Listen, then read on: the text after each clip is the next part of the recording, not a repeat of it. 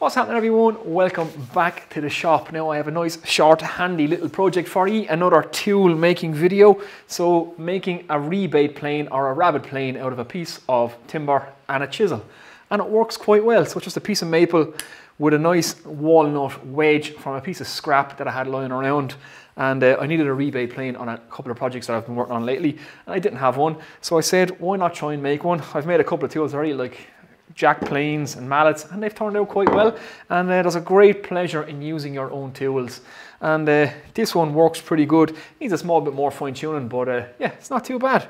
So without further ado, let's make a rebate plane. Let's do it.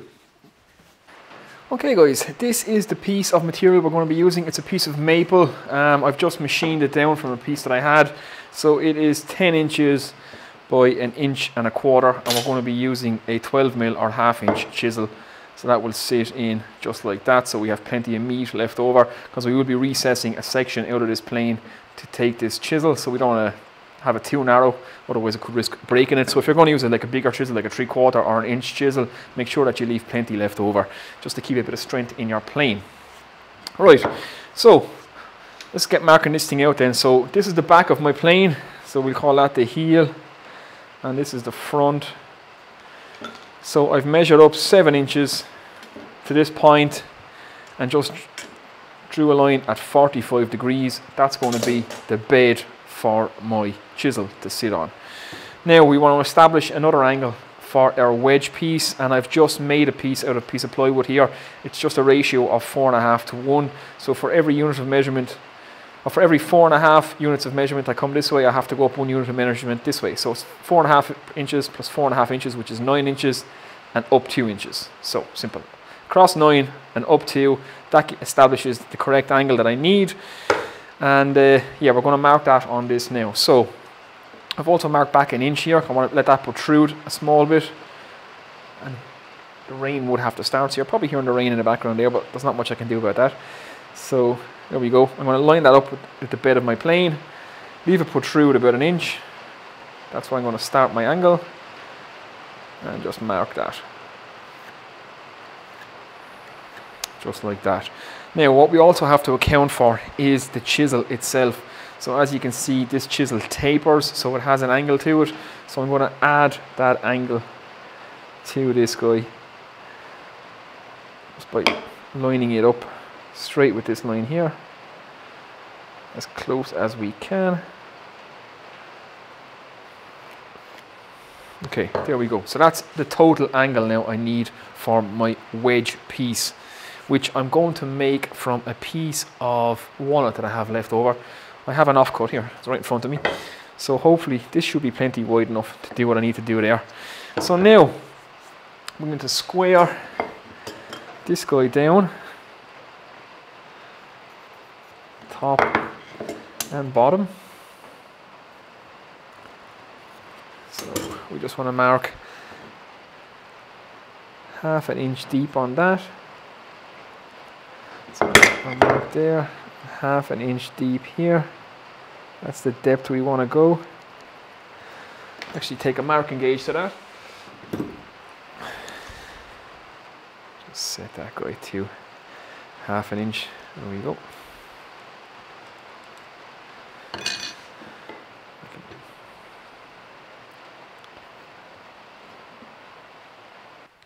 Right, just before we go to the miter saw, just in case that wasn't clear or you couldn't see it, here's what our plane looks like. So there's my 45 degree bed angle, there's my 1 to 4.5 angle, and that's my chisel added on there. Measured in 1/2 inch. There's my angle back, which I'm going to cut in. So all this section will be getting removed, and there's the bottom of our plane. So that's the opening, so then we're down 1/2 inch again here, and there's our angle. So we take this to the miter saw now, and I'm going to try and trench it as much of this material out as I can using my miter saw with its depth stop. So let's do that.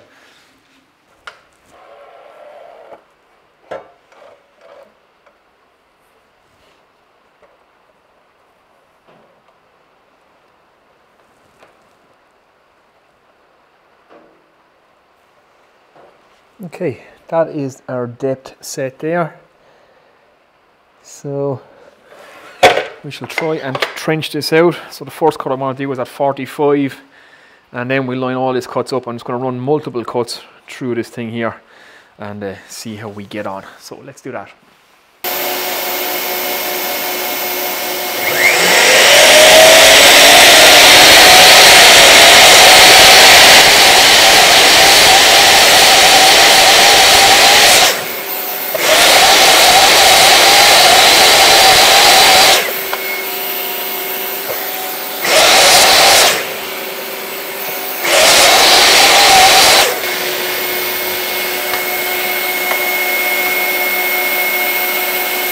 Okay, here we are back from the miter saw. Let's get the camera to focus on that. So I've just put an angle of 10 degrees in the way for these cuts. Now my depth stop moved on me, so my blade went a little bit further than I wanted to. So I have to deal with this now on the plane, but we can always make another one. We'll see if this one works out. So I just have to do a small bit of cleaning up in here now, flatten all this out with a chisel, tidy it all up, and we should be good to go. So as you can see, it cut a little bit deep on me there. My depth stop moved out of the way, and yeah, these things happen, but we shall soldier on.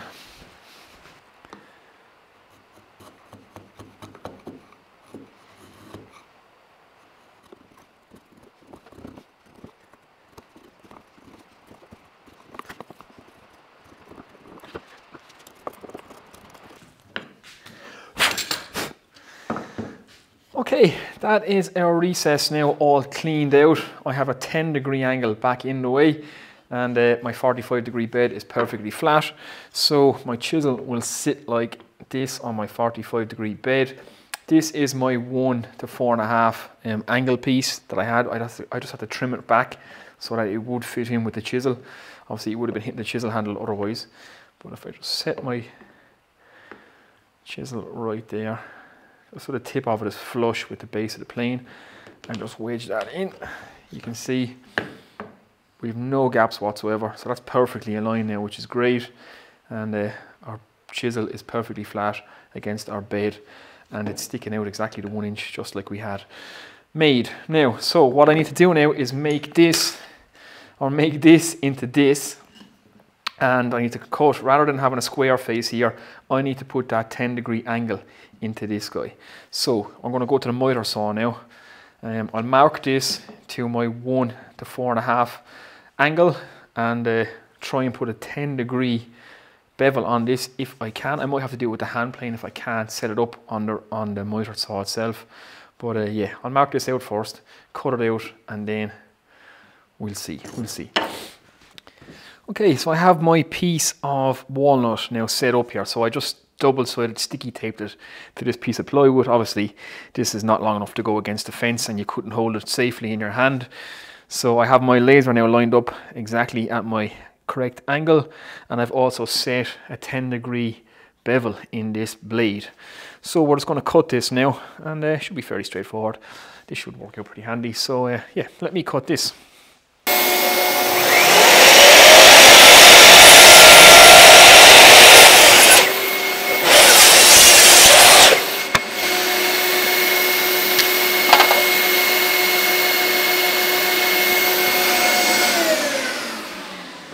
Okay, there we go. That fits in there perfect. So our angle is spot on, and our wedge is sitting in nicely. Now, what I need to do is thickness this piece down now so that it is flush with the face of our plane.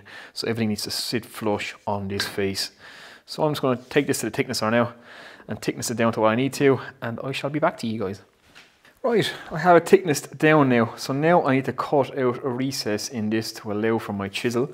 As you can see, it can't sit in with the chisel, and I need to put some kind of a traditional design in it. So they're usually a round top on these so that you can tap them with your hammer, and a little groove in here so that you can tap them back out the way as well. So I'm just going to take it to the bandsaw now and rough out this shape, and yeah, we should only be there. And then I just need to flush trim off the end of this guy right about there, but we'll cut this first and then we can mark that. So to the bandsaw, let's go.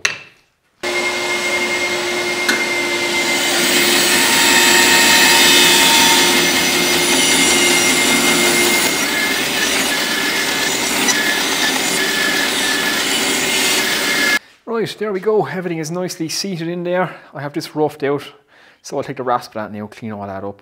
So I just want to flush trim this guy off right here now. And then I need to take a groove down out of this so that my shavings are going to curl out and out this way, out of the plane. So let's do that next.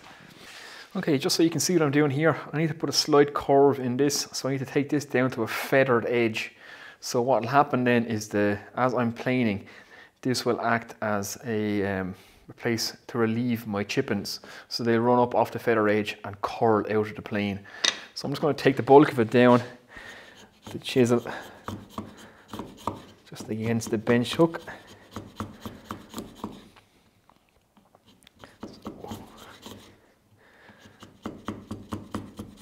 So take the bulk of the material like that, and then we can go bevel down and work in a curve.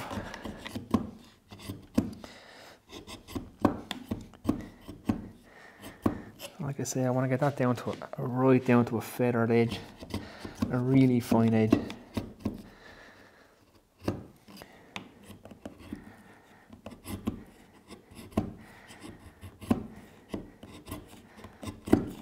Okay, there we go. Everything is fitting up nice now, so now it's only a case of putting a nice little shape on this plane. So there's somewhere in the front to put our thumb and somewhere in the back to put our hand, so we don't have to deal with these sharp edges. So again, take it to the bandsaw, trim this down, put it on the spindle sander, and I'm going to do a bit of sanding and shaping on these just to get them nicely shaped. So let's do that now, and then we can test out this plane.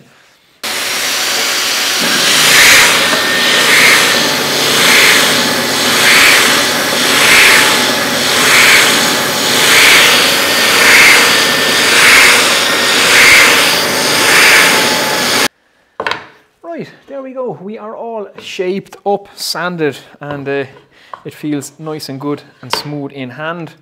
So yeah, let's test this thing out now. So let's drop our chisel in, just till it's flush with the bottom. And just tap in our wedge.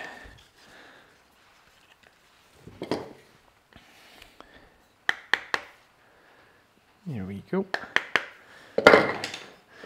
Just like that. So let's go test this out. Okay, a bit of pine in the voice, so should be an easy enough test to start off with. So let's give it a lash. Just tap our chisel, just so it begins to show.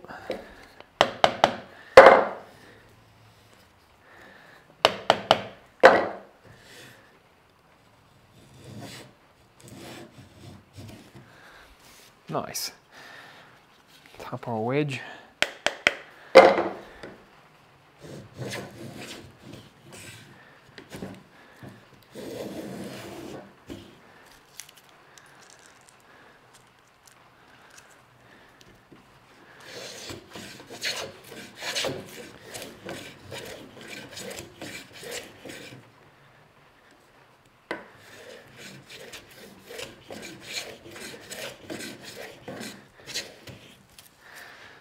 Okay, so we have a small bit of adjusting to do to get this to take some nice shavings.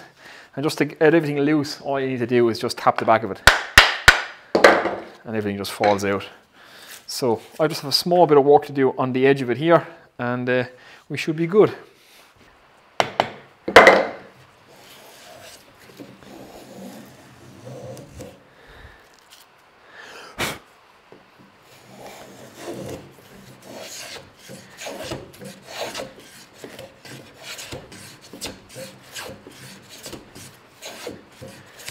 Okay, we're taking some decent shavings. What I'll do now is I'll flatten this off again.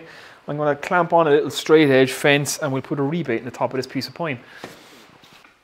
Right, what we'll actually do is I have a bit of sapele here, so we might try and take a couple of passes on this. Hopefully these clamps don't get in the way. So let's see.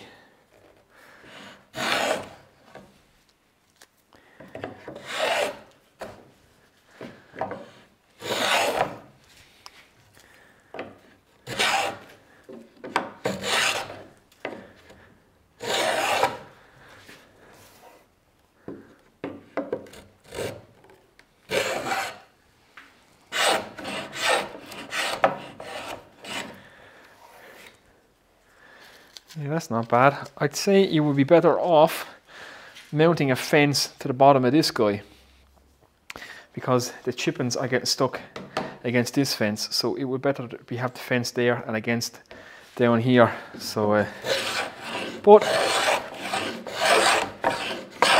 it is certainly working. So maybe what I might do in a later video is do an update on this and add a fence to it. Let's go. Let's move that. Yeah, there we go. There's a rebate there. Let's clean out that material.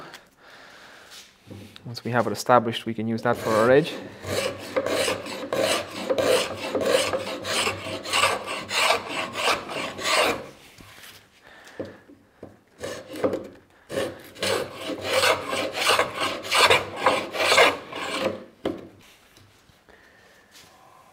Not bad. It stepped out a small bit because the chippings were getting caught between the fence, so definitely a fence to the bottom of this.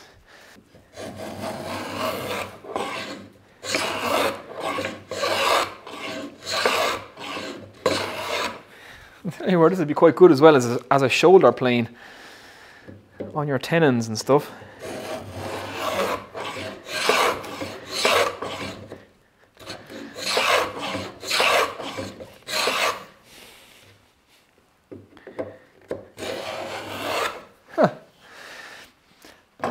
It's not too bad for a block of wood with a chisel in it. I reckon that works. Right guys, there we go. That was just a handy little project, a little fun thing to do. I quite enjoy making my own tools, and with a little bit of finishing, this is going to be a good little tool. I think definitely adding the fence to the bottom is the way to go. Putting it against the fence, obviously it can't clear the chippings and that causes a small bit of an issue. But it would be easy to make a fence out of a piece of timber just like this. Cut it the same width as the base of your plane. Just cut slots for your screws so that your fence can move in and out like that. And a recess in the back of it so that the chisel can sit down into it. That way you can close right up on the chisel and the chisel can sit into the fence even, and you could get right down to the edge of that chisel for a really fine rebate or rabbet. So I will make a little fence for this. It will literally just be cut a piece of maple the same width as the base, drill a hole in it for a screw, an elongated hole so that it can move left and right, and that's your fence made. So that's it guys, another little project for you. Hopefully you've enjoyed that. Again, thumbs up and subscribe if this has been useful to you. And yeah, a rebate plane from a block of wood and a chisel. It works.